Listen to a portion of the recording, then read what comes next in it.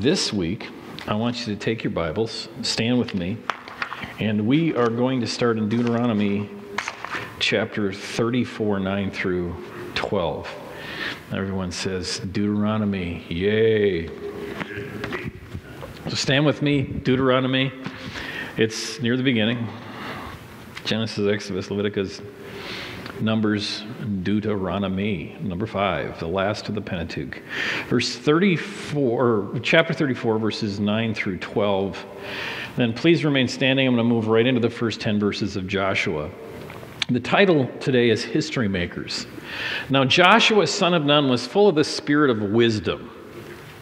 For Moses had laid hands on him, so the people of Israel obeyed him, doing just as the Lord had commanded Moses.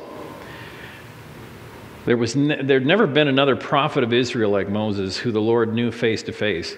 The Lord sent him to perform all of the miraculous signs and wonders in the land of Egypt against Pharaoh and all of his servants and his entire land. With mighty power, Moses performed terrifying acts in the signs of Israel. Now, after the death of Moses, the Lord spoke to Joshua, son of Nun, Moses' assistant, and he says, Moses, your servant is dead. Therefore, the time has come for you to lead these people, the Israelites, across the Jordan River into the land that I have given them. I promise you what I promised Moses. Wherever you set your foot, you will be on land that I have given you. Yes, Lord. For the Negev wilderness and the south to the Lebanon mountains in the north, and from the Euphrates River in the east and the Mediterranean Sea to the west, including all the land of the Hittites. No one will be able to stand against you as long as you live. For I will be with you as I was with Moses. I will not fail you or abandon you. Be strong and courageous, for you are the one who will lead these people to possess the land that I swore to the ancestors that I'd give them. Be strong and very courageous. Be careful to obey all the instructions Moses gave you. Do not deviate from them, turning either to the right or the left. Then you will be successful in everything you do. Study this book of instructions continually. Meditate on it day and night, so you will be sure to obey everything written in it. Only then will you prosper and succeed in all that you do. This is my command: be strong and courageous. Do not be afraid or discouraged, for the Lord your God is with you wherever you go.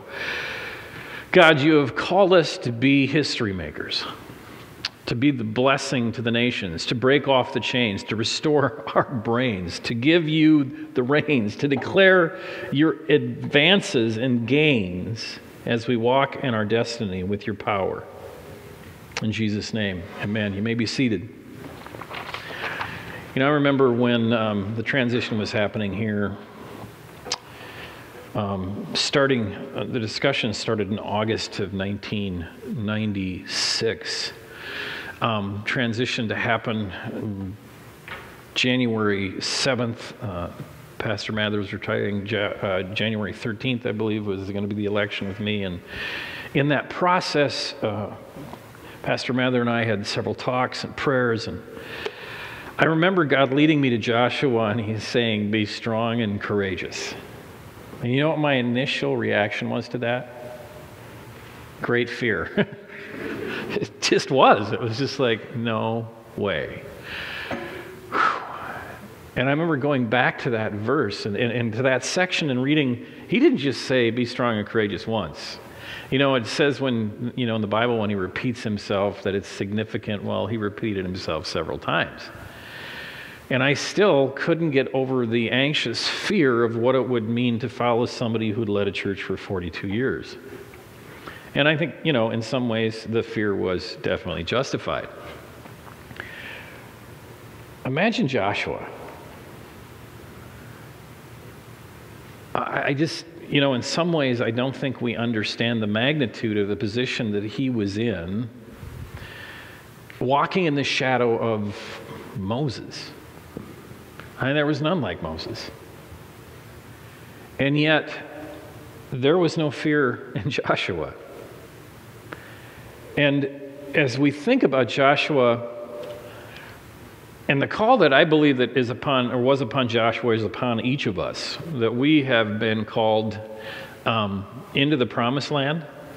I think we need to understand that just because it's the promised land, it doesn't mean we don't have to fight for it. We don't have to work for it. If you listen to Kim, part of the thing that happened in the transition was in the wilderness, God provided everything. The minute they walked over the Jordan River, all that divine provision was back there.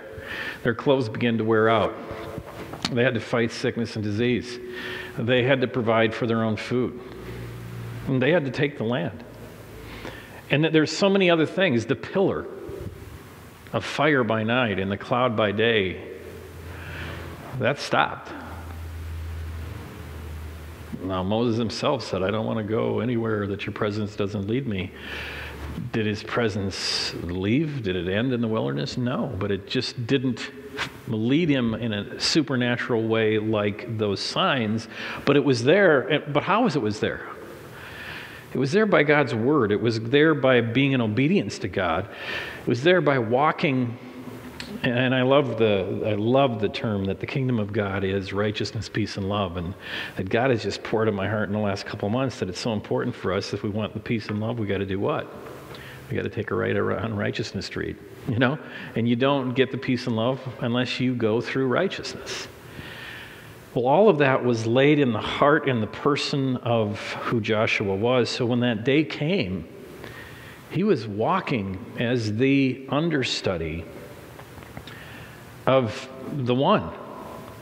And next week is all about the power of the supernatural. And I just want to give you a little foretaste. In the first century, there were those who believed that you couldn't reach your destiny with God unless you had a supernatural encounter. And in fact, there was a term coined for those people called monastic mystics.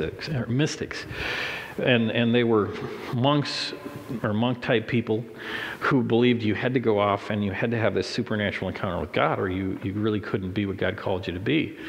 And I remember studying that in church history, but now all these years later I look at it and I go, you know what? I am where I am, and I can walk in the faith that I have because I've had a divine encounter with God. Moses was confronted with the burning bush. I mean, he had a divine encounter with God. In fact, he had many divine encounters with God. Joshua stood outside the door of the tent, and he was a person of the presence of God. While the rest of the Israelites said, no, we'll stay down here at the bottom of the hill, and would somebody just make us a calf to worship? Where was he? He was on that mountain. And his power came from having divine encounters with God. And next week is all about that. And I believe that God has not just one, but a life of divine encounters for you that will empower you. But before we get there, we need to look at this. We need to look at the journey that they took. And so as we go through this, so let's review.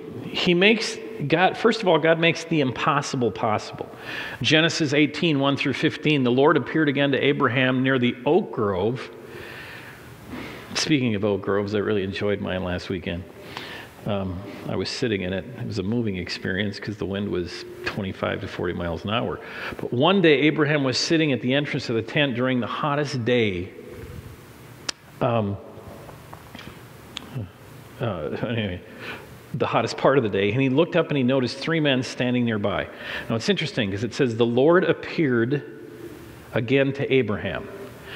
Now just follow me. The Lord appeared again to Abraham near the oak grove. So one day he was sitting at the entrance of the tent, he looked up and he noticed three men standing nearby. Now this is just an observation you guys can help me with, but I was pondering. So who appeared to God?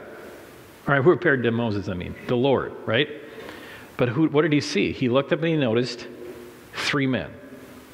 Just help me here. So the Lord, singular, appeared to him. He saw three men standing nearby. When he saw them, he ran to meet them and welcomed them, bowing low to the ground. My Lord, he said, if it pleases you, stop here for a while. Rest in the shade of the tree while water is brought to wash your feet. And since you've honored your servant with this visit, let me prepare some food to refresh you before you continue on his journey. All right, they said. Do as you have said. So Abraham ran back to the tent and said to Sarah, hurry, get 3 large measures of the best flour, knead it in the dough, and bake some bread. Then Abraham ran out to the herd, and he chose a tender calf, and he gave it to the servant, and he said, quickly prepare some veal parmesan. So when the food was ready, Abraham took some yogurt and milk and the roasted meat, and he served it to the men. How many are hungry about now? Amen? I am. Dinner is next week, not today. So just keep that in mind. So anyway, he did all that. When the food was ready, Abraham took some yogurt, milk, blah, blah, blah, and he ate. Abraham waited on them in the shade tree, and when Sarah, where is Sarah, your wife, the visitors asked. So I'm still working with this, the Lord, the 3. The Lord, the visitors. I don't know. For me, I just think there's something profound there. But then one of them said, I will return to you about this time next year, and your wife Sarah will have a son. Sarah was listening to the conversation from the tents. I just want to just dispel this myth, this issue that it's just your wife that's listening on the other line. It's always, it's been an age-old thing all the way back to Sarah. So she is, I think the term my mom used to use was rubbernecking. And she's listening. And how did she respond to hearing that at the age of 90 she was going to have a child? I mean, she laughed enough so that they could hear, even though she was in the tent and they were out by the tree. She laughed silently to herself. Well, maybe they just heard in the Spirit. He was the Lord. How could a worn-out woman like me enjoy such pleasure, especially when my master, my husband, is such an old geezer himself? So maybe they heard the laughter, but the Lord heard her words and her thoughts. Anyway, it says, why did she say, can an old woman like me have a baby? So the Lord said to Abraham, why did she laugh? And why did she say that? Now here's the key to this. Part of what Kim taught was that what we see in the Old Testament so many times is a foreshadowing of the New Testament, right? So I want you to specifically look at this next line that the Lord said to Abraham. Is anything too hard for the Lord? Oh, come on, I want you to say that with me. Is anything too hard for the Lord? You can do better than that. The Vikings are playing at noon. Is anything too hard for the Lord? No, I believe. I will return about this time next year, and Sarah will have a son.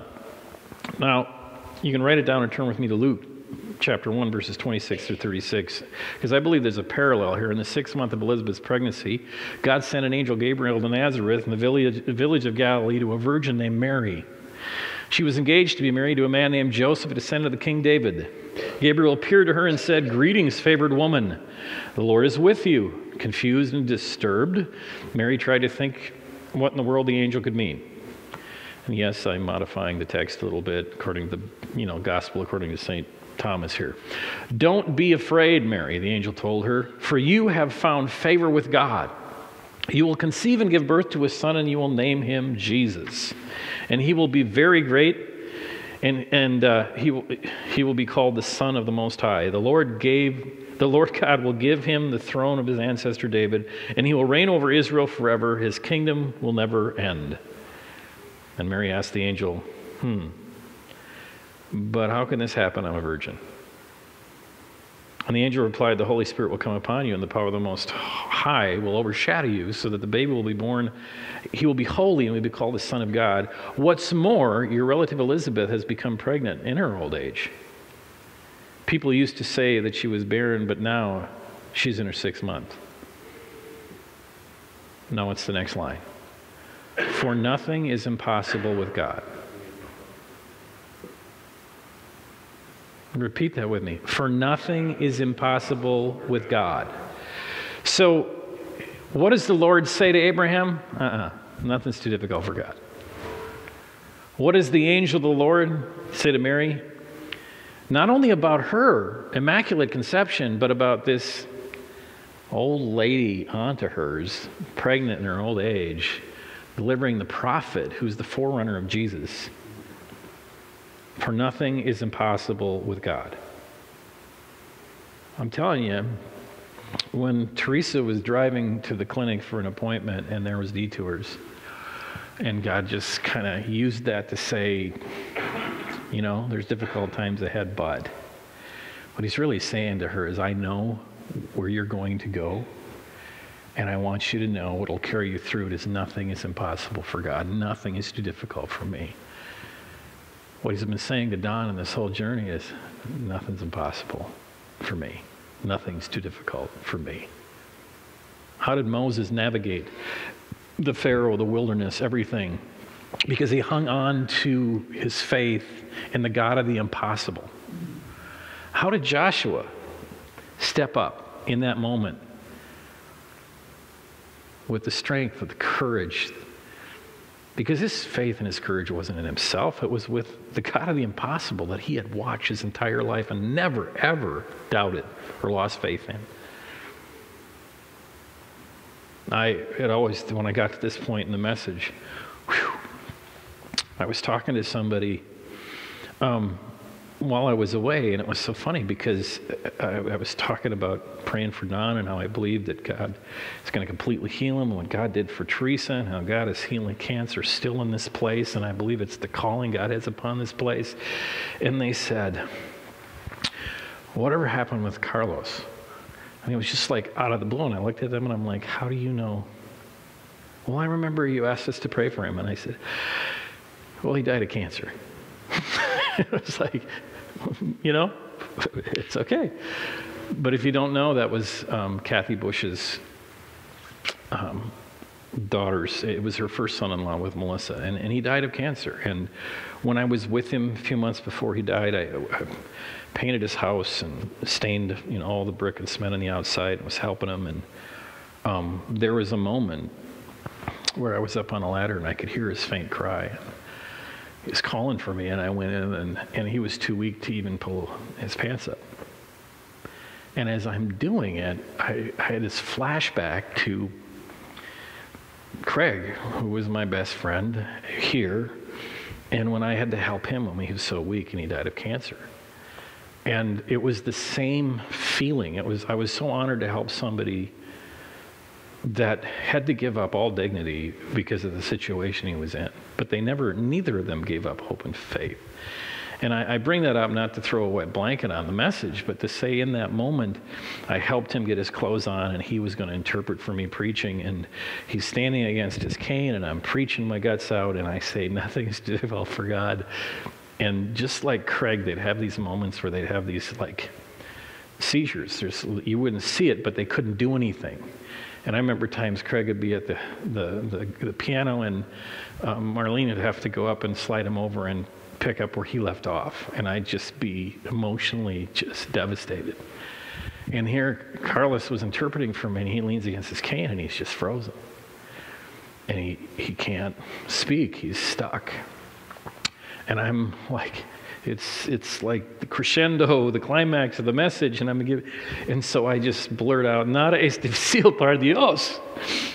And all of a sudden he steps out of it and he goes, "You speak in Spanish." And I'm like, no, I don't. He goes, "Yes, you do."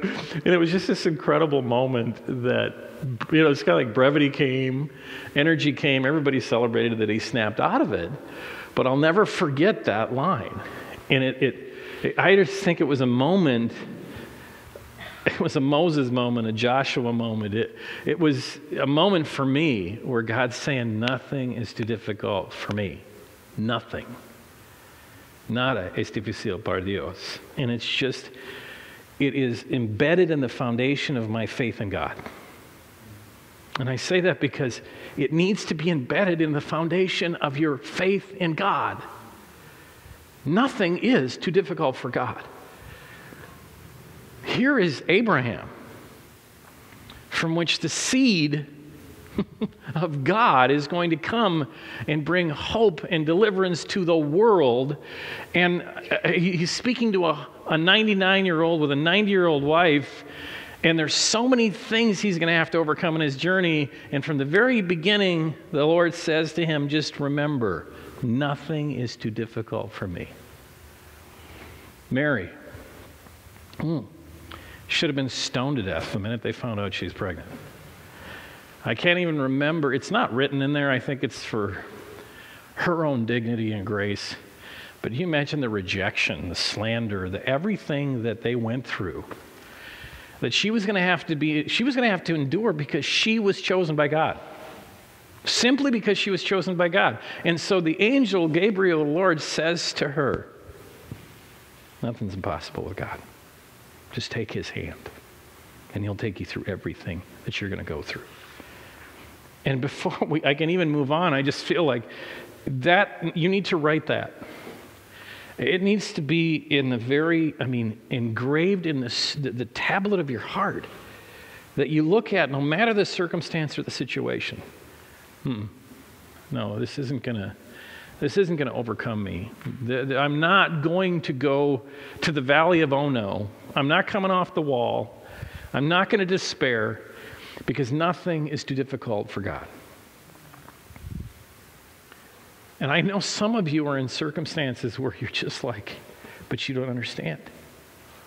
You're right, I don't. He does. And he always has. And he said it to Abraham, and he said it to Mary, and he's saying it to you. Mark my words. Nothing is impossible for me, and nothing is too difficult for me. You know, God is infinite. When I was preaching at the leader of the atheist group's funeral, I just said, mathematically, let's grasp God here. There's, say, 6.7 billion people in the earth, so pull out your calculators. God is infinite. Even your scientists believe there had to be something outside of time, space, and matter that created the Big Bang. I know it's God. He is infinite. He was, he is, he always will be. So let's divide infinity by 6.7 billion, and what do you get? I'll tell you what you get. You still get God. And you get just as much God. And this is the message God has given you today.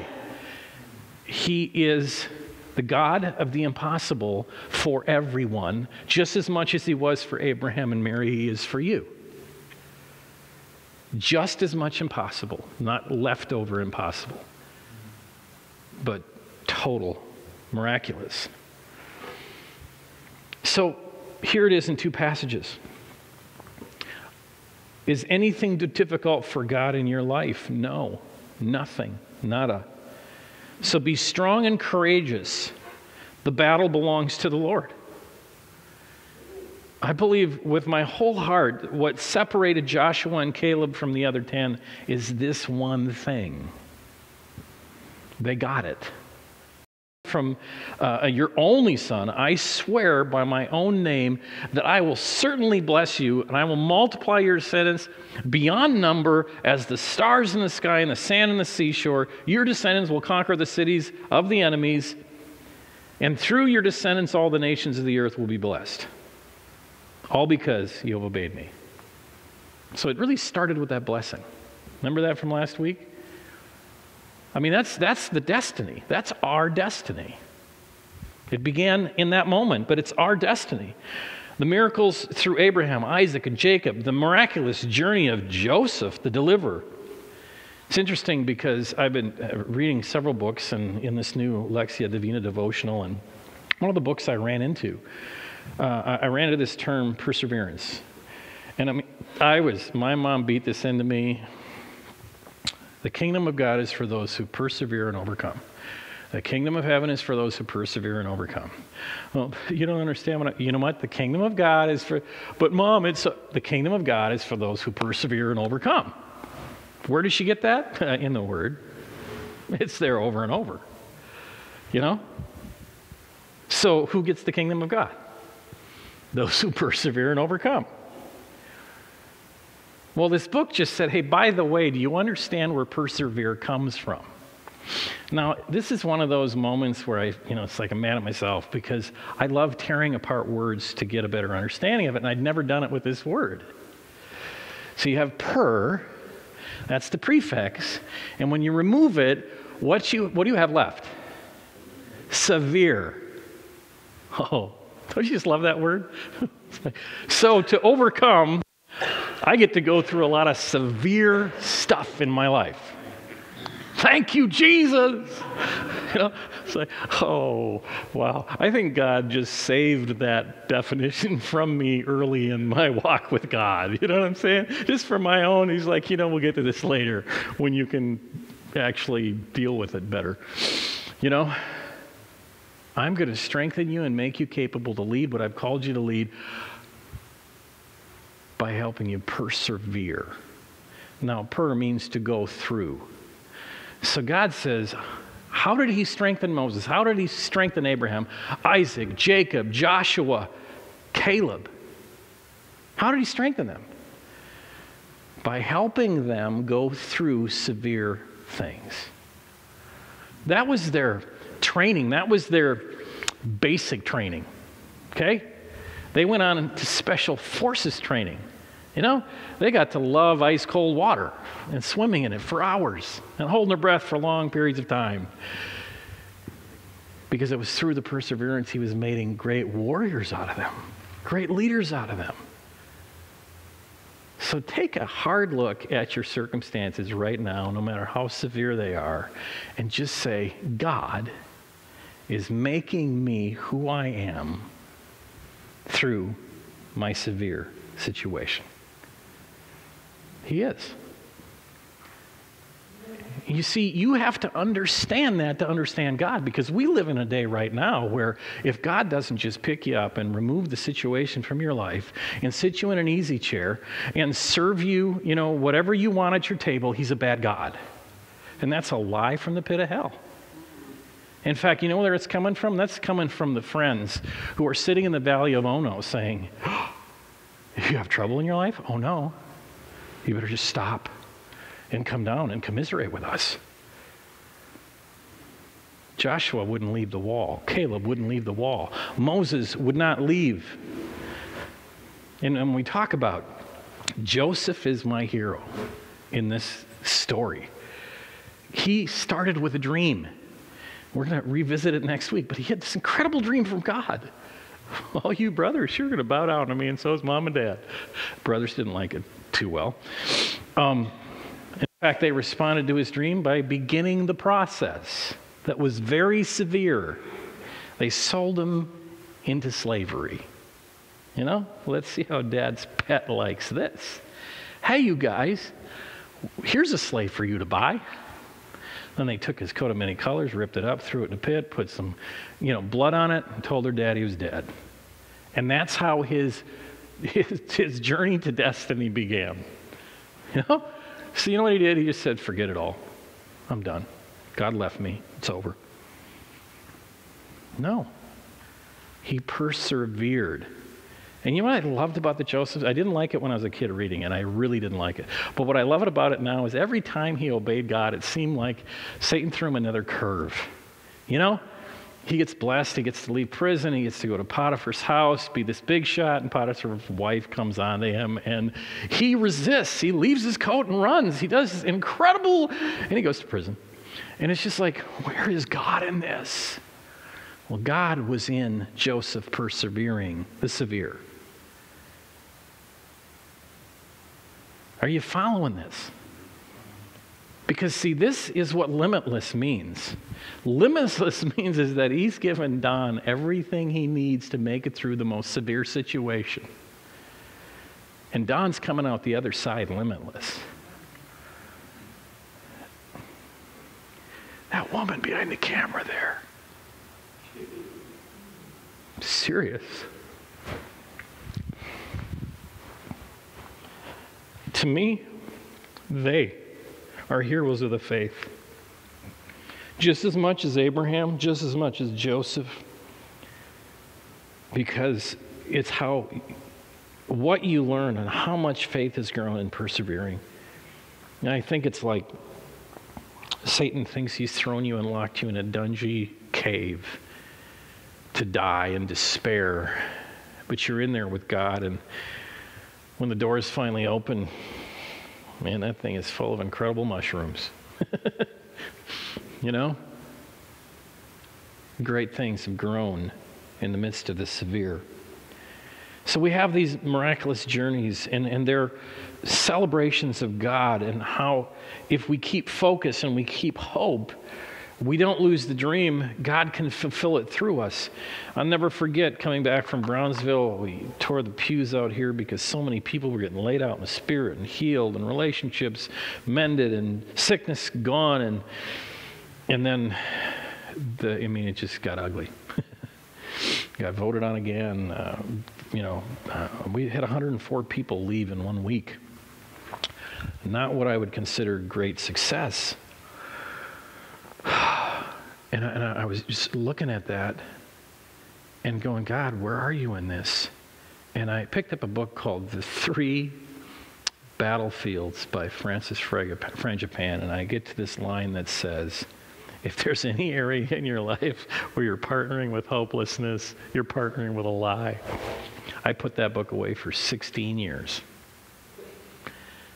I just was not ready to deal with that comment. But somewhere, the only way I let despair in is because I partner with a lie, because God is the purr that gets you through the severe.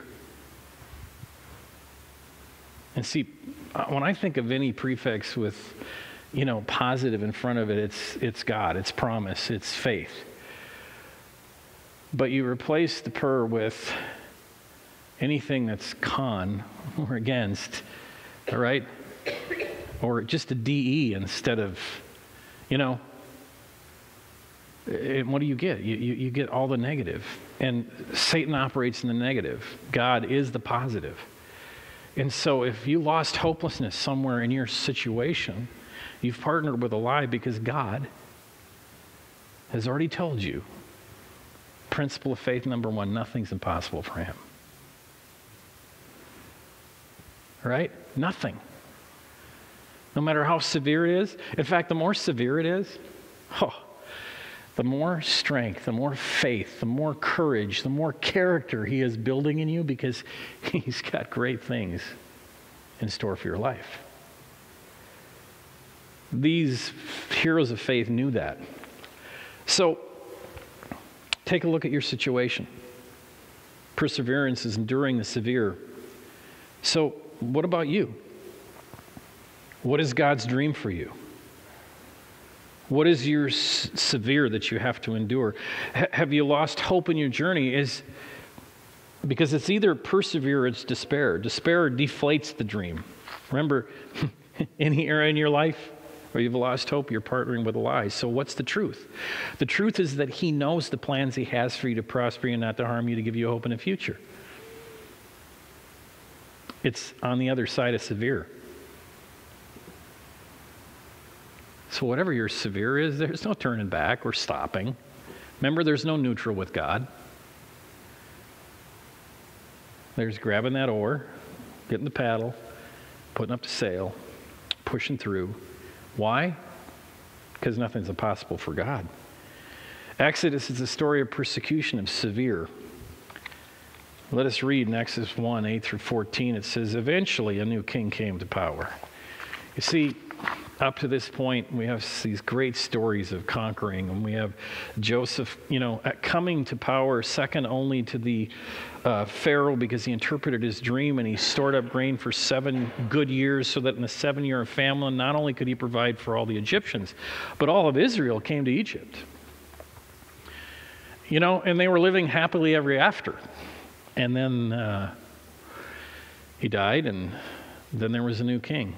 Eventually a new king came to power in Egypt who knew nothing about Joseph and what he had done. And he said to the people, look, the people of Israel now outnumber us, and they're stronger than we are. We must make a plan to keep them from growing even more. If we don't, if war breaks out, they'll kick our butt. Okay, I transliterated that. Then they will escape from our country. So the Egyptians made the Israelites their slaves.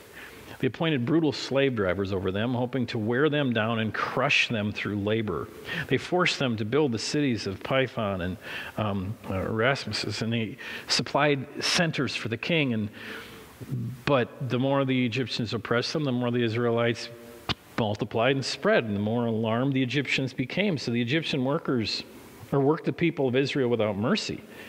They made their lives bitter, forcing them to mix mortar and the bricks and do all the work of the field. And they were ruthless in all of their demands. And the Pharaoh gave the order to the people, you know what? Nothing they did, if you follow reading through the very first chapter, no matter what they threw with them, God was faithful and multiplied Israel. So finally, the Pharaoh gave this order: throw every newborn Hebrew boy into the Nile River. Now, you can let the girls live. Now, I don't know about you, but if I'm a child of Israel and I'm living on the storytelling of my parents and grandparents, of all the great victories that have come through Abraham, Isaac, and Jacob and Joseph, and we've sat around and sang, "My deliverer is coming," and my kids are being slaughtered, and I'm being worked day and night, and we're being beaten severely, I might have a tendency of letting hopelessness come in. We need to realize they went through 400 years of severity and slavery. What's your Egypt? What's your Egypt today? Slavery to the old man mentality, trapped in your own sinful nature, lifestyle, lifeless, loveless zombies. I mean, come on, how many have had those times where you just feel like you have to work to get yourself out in the morning to go through another day just for it to be another day? Because that's exactly what the slave driver from the pit of hell wants you to feel like. Slave to sin, slave to schedule and routine, slave to sitcom instead of your Savior, focusing on others' dreams and others' fantasies instead of pursuing your own destiny, stuck in negativity, looking back instead of forward, thus losing sight of your dreams. Moses was born from adversity. All the other boys are being drowned, and what do they do? Build a little basket, put them in a river, and they sent them to the Pharaoh's daughter. They sent them over that way, and they put their trust in God. Just think about it. Out of the most severe circumstances, Moses came. God has called you to be a Moses. He's called you to be a Joseph. He's called you to be a Joshua or a Caleb. You just need to see the God of the impossible in the midst of your severe. Anybody following me in this? Because I've been through some severe, nothing compared to some of you, and I'm thankful for that, and I'm here to help you through your severe, and it's my pleasure. But I know what He has for you on the other side. And I know this. You need to surround yourself with people, all right, who understand your destiny.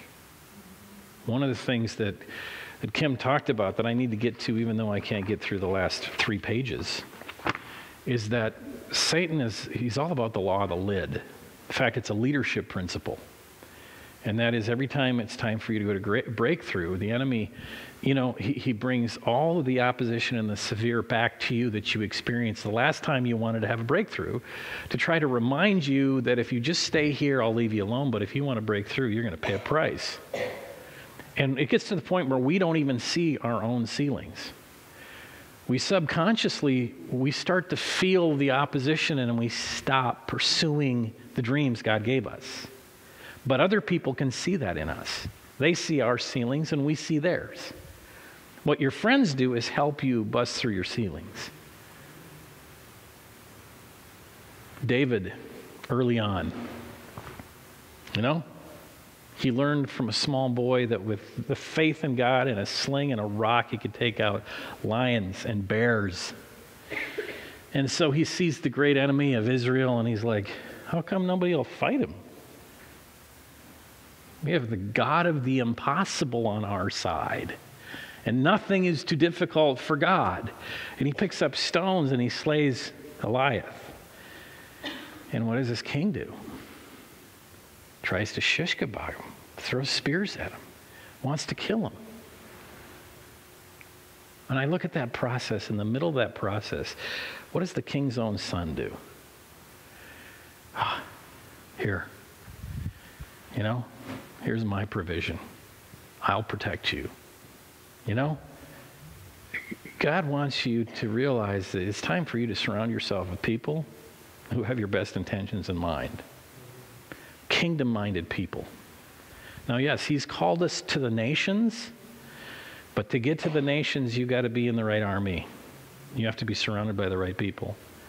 And when you're in the severe, the last thing you need is somebody constantly making you and wanting you to look in the rearview mirror.